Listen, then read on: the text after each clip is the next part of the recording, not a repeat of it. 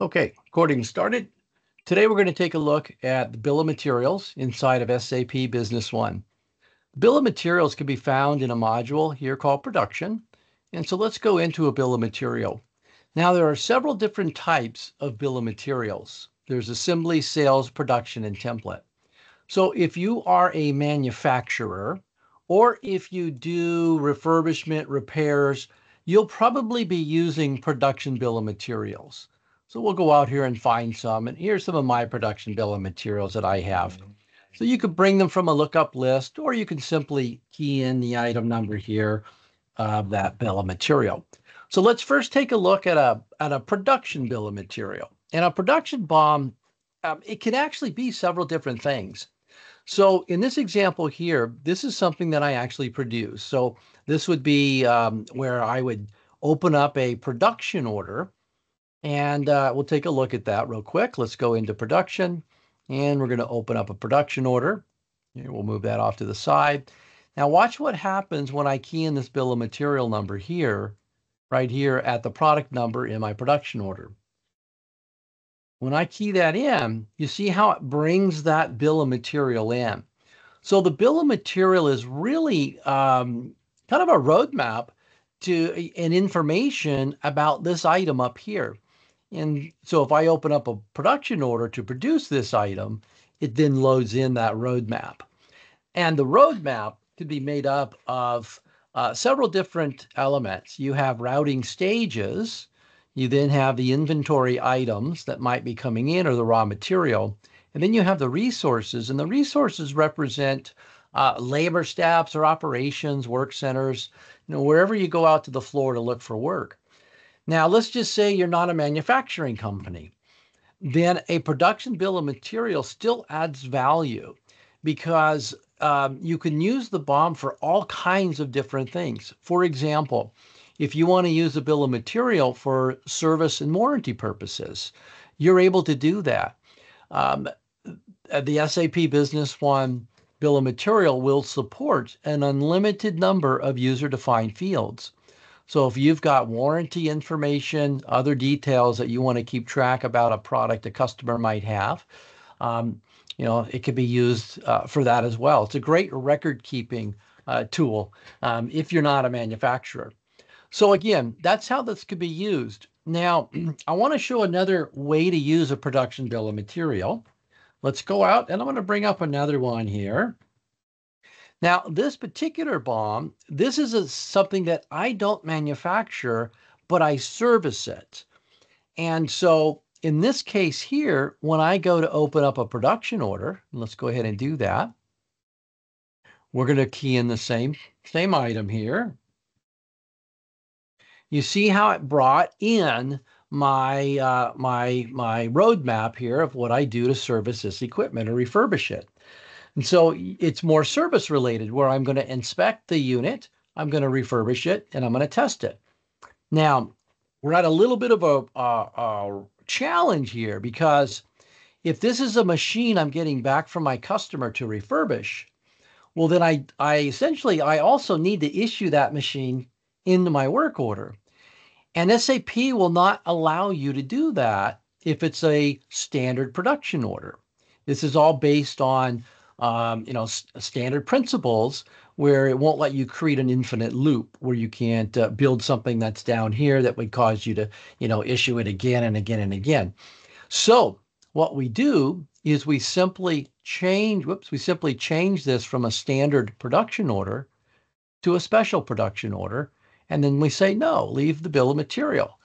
Now I have a special production order. And what I'm able to do is issue the same item I'm refurbishing to that production order.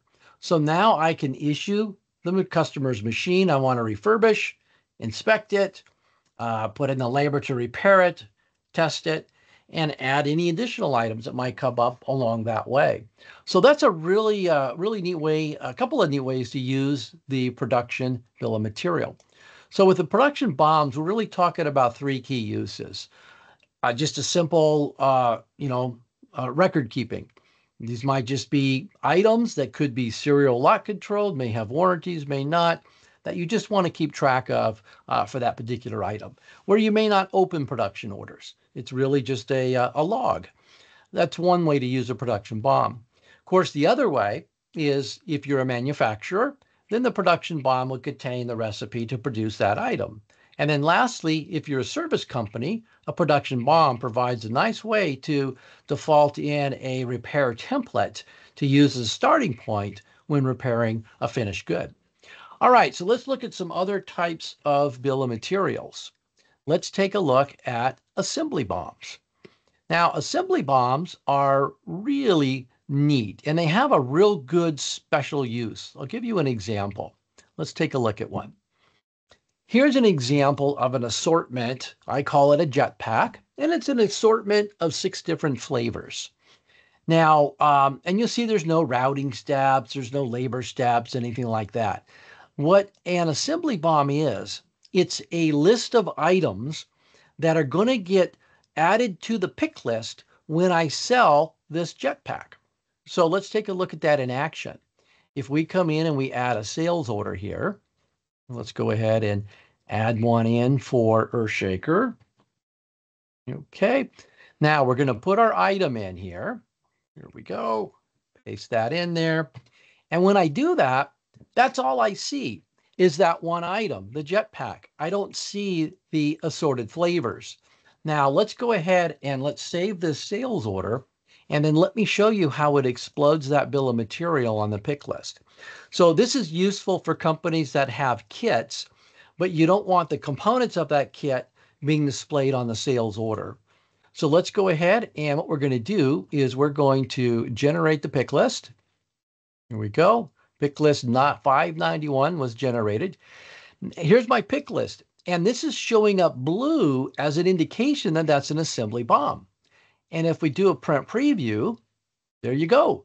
There's the BOM explosion. Now we can see the different components and material that all makes up that kit. All right, so that's a good example of an assembly BOM.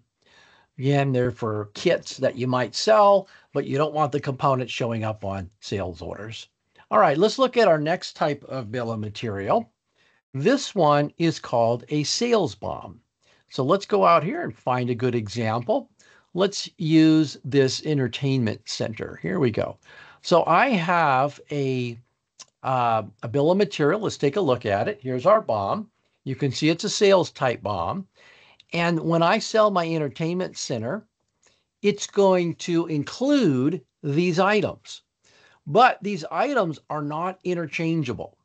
They get the 6-slot CD player. Even though I sell 8-slot and 16-slot CD players, this kit only includes these items, and they can't be mixed and matched. It is what it is.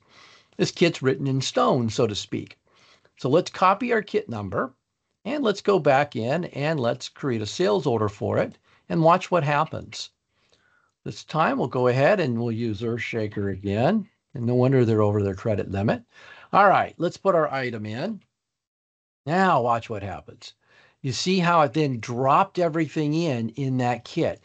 So that kit components now are visible on that sales order acknowledgement, on the shipment, on the AR invoice. It's all right there front and center.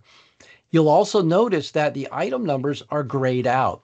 And that's kind of an indication that, Mike, you can't come over here and I can click, but I can't change these items. So this kit is what it is. It's kind of written in stone. So that's an example of a sales bill of material. All right, we've got one more to look at here. And this is called a template bill of material. Now, a template bill of material is just like a sales BOM. So let's look at this item we were just selling. And I have another version of that item, which is a template BOM.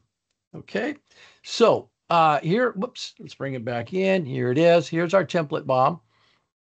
And again, it looks just like our sales BOM. In fact, if I back up one, you see there's our sales BOM. The only difference here, same component, same 4 components. It has a different, finished good item. That's a sales BOM. And then we'll go back, same 4 components. It has a different item ID. It's got a T at the end instead of an S, and it's a template type BOM. So now when we take a sales order, let's take a look at how this responds. So we're going to go back into order entry. Let's sell another order to Earthshaker. And we're going to bring in our template bill of material there. So just like the sales BOM, it dropped in all of those components. But the big difference here is that these components are not grayed out. They're interchangeable. So for example, I have, like I mentioned before, I have different CD players. So I can go out here and look at my other CD players, my alternate CD players. And in this case here, maybe they want the 12 slot CD player. So in that case there, I'm able to kind of interchange these kit components on the fly. It's a configurable kit, if you will, without rules, but it allows you to configure that kit on the fly. So those are your different types of bill of materials. Only the production BOM is something we would use in a production order.